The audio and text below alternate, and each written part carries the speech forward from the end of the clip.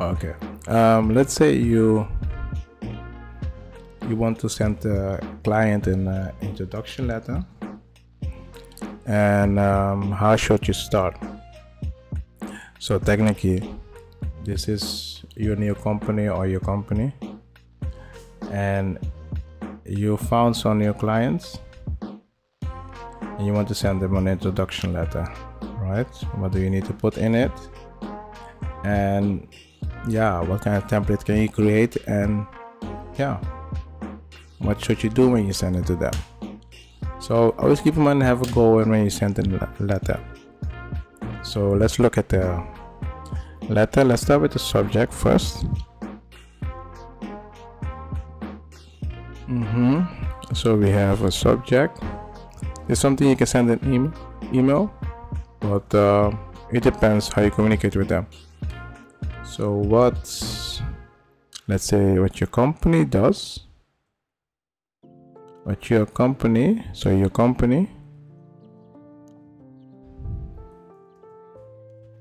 can do for your client. And seriously, talk about the benefits for them. Don't talk about everything else what you have accomplished. Talk about the benefits. Seriously. Okay, let's see. This is both. This is not both. Okay, you start with the dear customer name.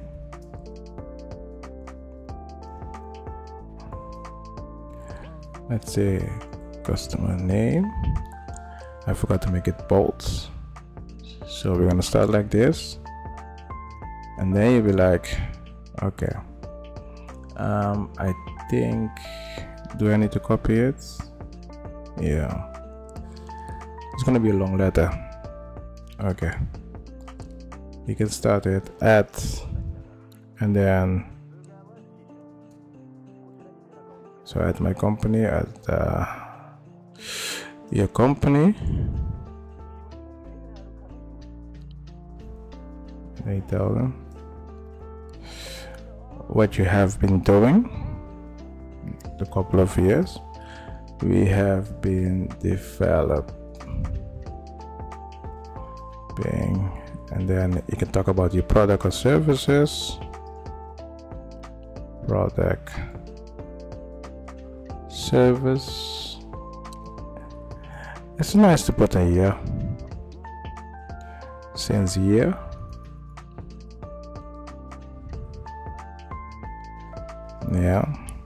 I'm gonna write everything down and explain everything, by basing ourselves on the futures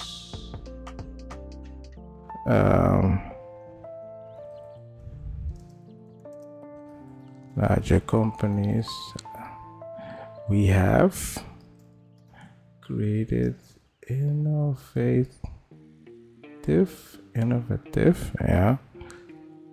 I will use user friendly, but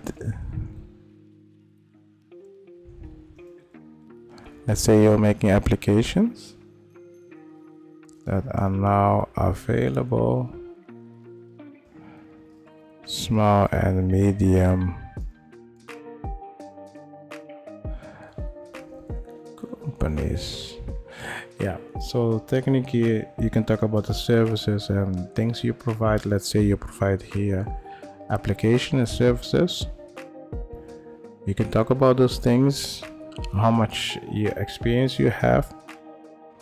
The thing is, if you are sending this to a small and medium-sized company, I wouldn't put this in the paragraph. I just said I would just put companies of corporates.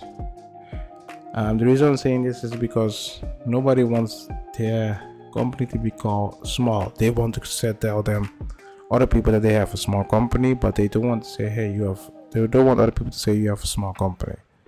You understand? It's a way of thinking. But I wouldn't do that here. I would change it a little bit. It depends what kind of customer it is, but if you send it to large company, they will be, oh, okay. But small and medium sized company, it doesn't work for us. So this is a little bit tricky. Yeah, this is really a little bit tricky, because if this is available for little small and middle-sized company, does it mean that will it work for larger company? So if you're sending this to specific customer clients, think about who they are, and just sending cold mails doesn't always help. So it's better to have a person where you can talk with them, but it's difficult to get in contact with the person. So keep in mind, this is something you can put in it, but don't rely too much on it. Okay, let's talk about your expertise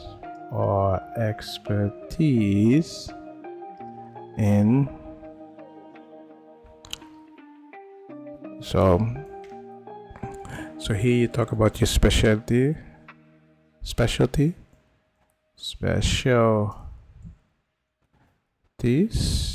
can be anything, huh?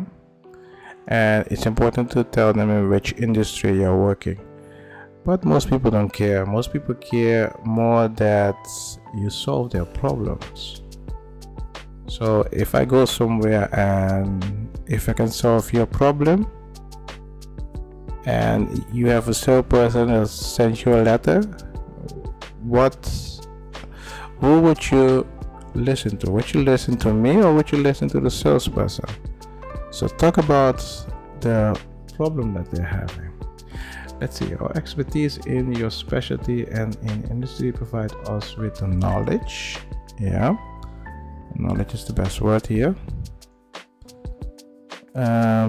Knowledge to develop solutions that answer the needs of today's clients. The problem with this is really general.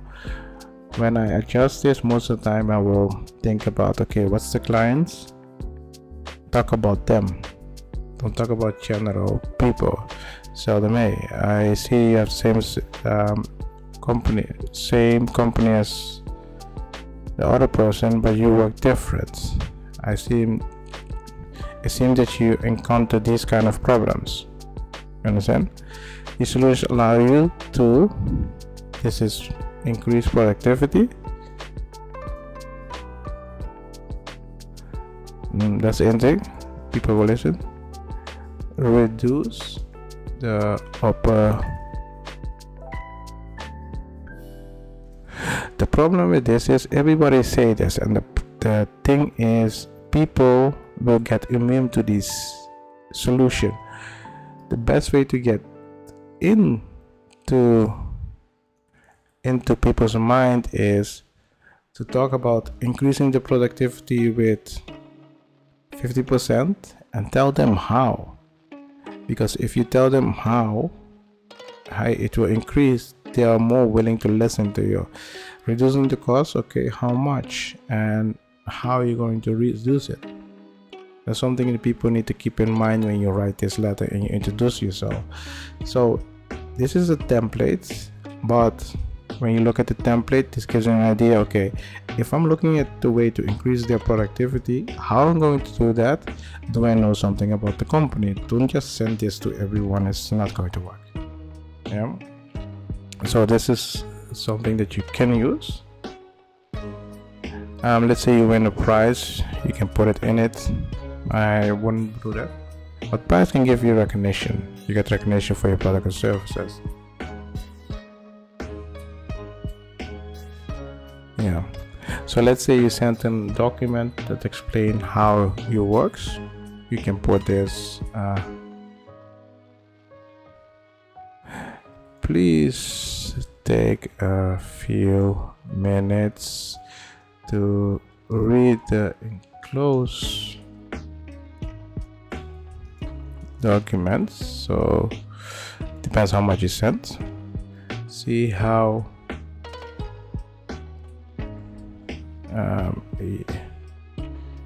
yeah, I'm not going to type it again.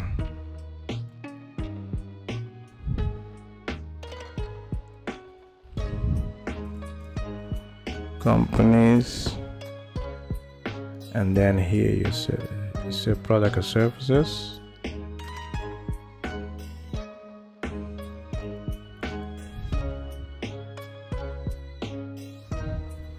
Yeah, can optimize your. So here, watch out for this. You can put department or process. Departments, big company has departments, small companies have process. Keep that in mind. If you're starting out and you're sending this letter, if you don't know that thing, please don't send the letter, because you're just ruining it for yourself. So remember, big companies have departments, small companies they have process. We have process how to make things better. If you don't understand how they work, it's too bad for you. I invite contact us today so that we can discuss in details how we can help you. This is something you can do, but most time people don't do that. People don't contact you.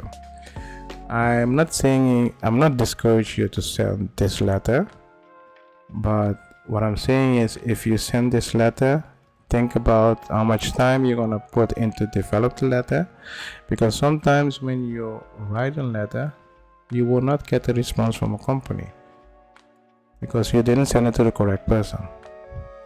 So that's something you need to keep in mind when you write this letter. So this is the template. You see there's a lot of room for you to put your own things into it, but it's understandable. It's an instruction letter. It's all about you, but use it as a guideline that can help you. Okay, I'm gonna contact this company and this is how I'm going to help them. So again, let's go to the signature, and then we need to have a proper signature. Let's say this is a dummy signature. At the end of your email, most time you have a signature, you can put it here, but here you can put it here, and this should be a proper email. And yeah, if I'm correct, I did something wrong, right? Yeah, I did something wrong, but okay. So yeah, this is something you can send to clients. Remember, there's a lot of room to make it your own. Keep in mind, you need to talk about them and talk about how you can solve it for them. If you have a brochure where you can explain how you can solve it for them, that will be really good. Yeah. So if you have question about it, just go to Discord. The link is downstairs. You can see it, and on the Discord you can ask me questions. So in the last end, you can ask me a question about this. I have a dream, that's all I need. I'll make it happen with some work and belief. Know what I want, so I'll take it on. I've made mistakes, but mistakes make you strong. Let's break it down for a minute. I want the crown, I'm gon' get it. You hear me loud, man, I'm winning. Yeah, Charlie Sheen will be